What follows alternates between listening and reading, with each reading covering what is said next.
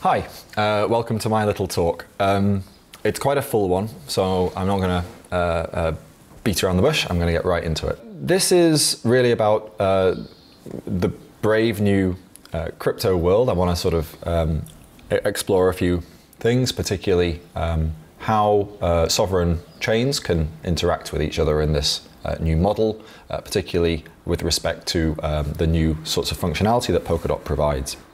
I think it's reasonable to characterize much of the progression of blockchain from being very currency-oriented, cryptocurrency, over to being more political, more sort of general decision-making oriented.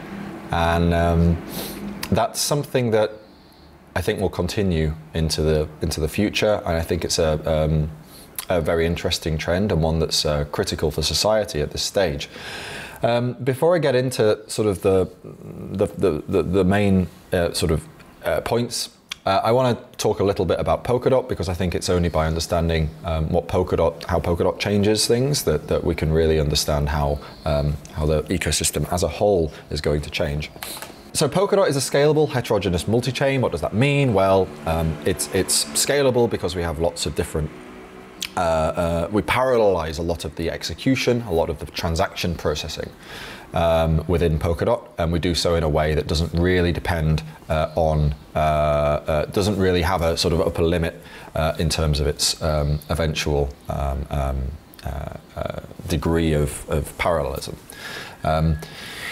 It's a multi-chain and it's heterogeneous because each of these pockets of transaction processing logic don't specify the kind of fundamental kinds of transactions, rather they leave it entirely open-ended to the underlying team or developer or project, whatever.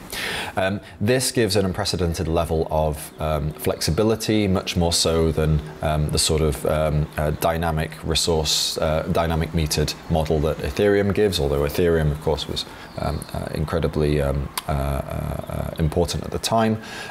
This allows for not just the kind of smart contract model, although it does allow for that, but to be used, but also for more fixed function pipelining, fixed function transaction processing to be done that can give much greater performance gains.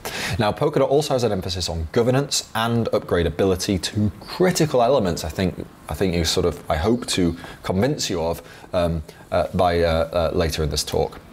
So Polkadot's really the first of its kind. It's a platform for creating trust-free systems, not unlike smart contract platforms, but it really aims to give much greater technical guarantees, technical facilities in terms of flexibility, performance, and the underlying security.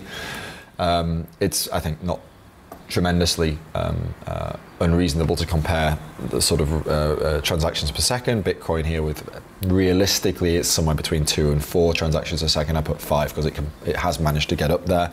But realistically, at the base level, without any tricks, no lightning network, no ZK snarks or start tricks, or, you know, at its basic level of computational performance, which can obviously be increased and improved across all chains by using these tricks. But at the base level performance, we're looking at around 5 transactions per second for Bitcoin and not very much programmable functionality, about 25 transactions per second for Ethereum, but obviously with much more programmable functionality, although the more you use it, the worse it becomes. Kusama, about 1,000 on its base chain transactions per second, with the programmable functionality being much more well, highly performant. I mean, this is the programmable functionality that we're looking at. This is using a WebAssembly base layer, which I'll go into in a second. Polkadot, because it has the parachains, and Kusama will eventually have parachains, but I'm sort of talking about Kusama right now. Polkadot, once it has the parachains, will be scaling up to maybe 100,000, up to maybe a million transactions per second, and I'll quickly talk about that. How will it do that? 1,000 transactions per second on the parachain, 100 parachains, 100,000 transactions a second. 100 is probably quite conservative. We've done some design upgrades. Probably it's going to be, I think it might get up to maybe even 200 parachains.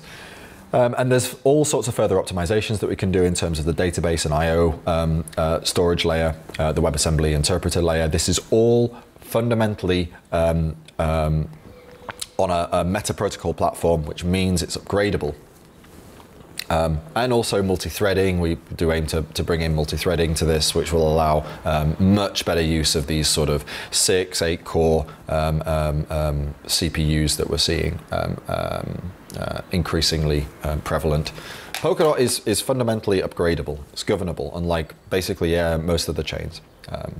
There are 1 or 2 that could maybe make this claim as well, but Polkadot does it in a little more style, I think. It's a WebAssembly-based meta protocol. This means that the logic of Polkadot is placed actually on the chain, on Polkadot. Polkadot hosts its own logic. It's a bit of a crazy idea, but there it is. And it's able to do this by using WebAssembly. WebAssembly effectively allows logic, allows the algorithm or the protocol to be described as data, right, as instructions. And it's used for both the parachains, these shards, these individual parallel transaction processing units, and the relay chain, so the thing that cooperates and coordinates between, that allows these guys to cooperate and coordinate and gives them their security. Because we use a meta protocol, we have seamless upgrades that are controlled by the underlying logic of the consensus, the underlying logic of the chain. So the chain's logic can dictate what the chain's logic changes to, can dictate its own changes. In essence, it has control over its own destiny. What do we call this? I think agency is a really good word, right? Agency is how we describe things that have control over their own destiny. Upgradability and governability changes a chain from something that doesn't have agency to something that does. So what's a token? We need to sort of really dive into this, I think, in order to really understand how tokens are, or token economies are able to interact with each other at a sovereign level. Now tokens I've seen described, or token economies I should say, it's kind of a funny dichotomy here, but token economies are described in one of the three C's. Commodity, currency, or corporation.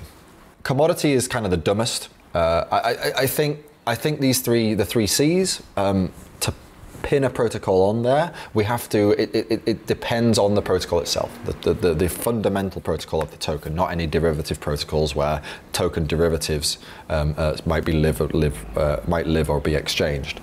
And I think understanding whether a token has agency is the critical sort of difference between the three. So at the top level, you've got commodity, dumb chains, right? No agency. Bitcoin sort of loudly, or many of its adherents loudly advertise Bitcoin as basically having no agency, right? It doesn't do anything beyond its stated original goals. Bitcoin is meant to be this kind of digital natural resource, right? Digital gold is often how it's been described. It isn't managed, right? No one is going to take charge of Bitcoin and change its underlying economics. That's kind of its point. Currency is I think where you've got something that's a bit more managed. It's maybe a little bit more like something that has a central bank behind it, where the central bankers can make decisions on maybe the inflation or other very limited characteristics of the chain, but still things that are not fundamentally controlled by its logic. Corporation is the final one, and this is really where it has full agency to change itself, where it's an amorphous protocol. And this is the sorts of thing that sort of great companies have, the ability to reinvent themselves. Microsoft, at least as you know, sort of software developer, I've seen Microsoft kind of reinvent itself from the 90s, where it's sitting on its cash cow of Windows and Office, and it's doing its best to stifle any competition, into the sort of company that it is now, that's much more forward-looking, much more cooperative, and I think it's a really nice transition. Nokia as well. If you sort of look at Nokia's history, it's reinvented itself countless times, and it's this agency that allows it to do that. Now, if we look at models of mergers and acquisitions, and how we might apply them to tokenomics, I think we've got kind of two rough models, and I wouldn't really call one of them mergers and acquisitions. So the gold standard and even the ETH1 to ETH2 transition, where you do have two separate systems. Both of these two, I think, are derivatives. The USD being a derivative of gold, of course, originally. Discontinued for many decades, but originally. And the ETH1 to ETH2 with ETH2, the ether of ETH2, one-way peg, so it allows ETH1 to be burnt to populate the ETH2 economy, but still, because it can't go back again, ETH1 doesn't recognize the ETH2 minting process. Really, these two are not mergers and acquisitions, they're derivatives, right? We want to understand purchases, and I think the Eurozone change did actually allow us to see how that might happen in terms of a currency, but only when you really do have a large degree of agency between the constituent, powerful, controlling elements of these currencies. It needs a currency. It can't happen with a commodity. Why? Because there needs to be agency. We need a way of allowing an economy to act on its own behalf, act as a whole.